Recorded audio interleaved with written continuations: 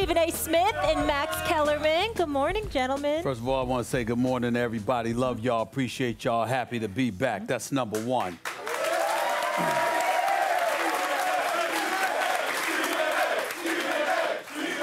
Number two, I want to say I'm very, very proud of my man, Max Kellerman. He has on a new suit today. Very, very proud of you. Very proud. Right? And last but not least, Mr. Officer, could you come over here for a second, please? This police officer right here, I need you to come over here. I got a problem in this audience right here. I need you to address. Already? Come on, camera. Come on, camera. Stephen A., we haven't even started. I have 2 Cowboy fans right there. Yes, Oh, come on. Take care of this. Come on. It's Monday morning. We're supposed to be in a good mood. Hold on, listen. No, he's right. He's right about this. If they are disrespectful in any way, I want them removed. Are we clear? Are we clear? Thank you, officer.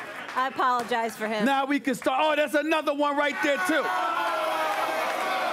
I don't discriminate. All of you.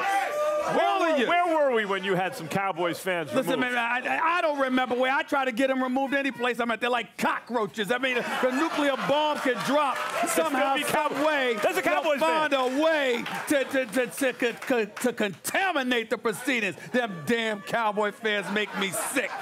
But let's move on. Let's move on. And I thought we were in a good mood. Yeah, let's get into it. I'm in a very good mood until I saw them.